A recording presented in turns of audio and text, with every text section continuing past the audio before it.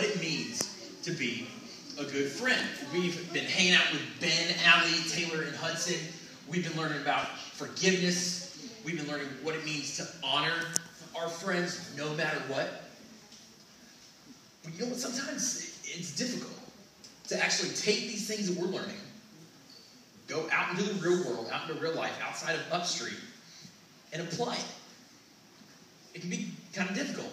You know, sometimes it's really easy to be a good friend, but sometimes it's really, really hard to be a good friend.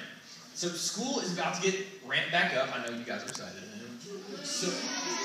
But you know what? Everything that we've been learning all summer long. Hang out with me. Hang out. Hang on.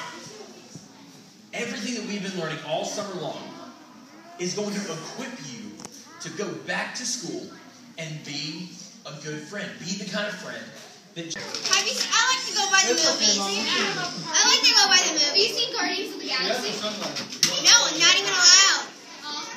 Hey, what grade are you in? 6. That's a lot of crosswords. Oh, you should have gone to the transit today. I did. I went earlier. Thanks, y'all. Oh, okay.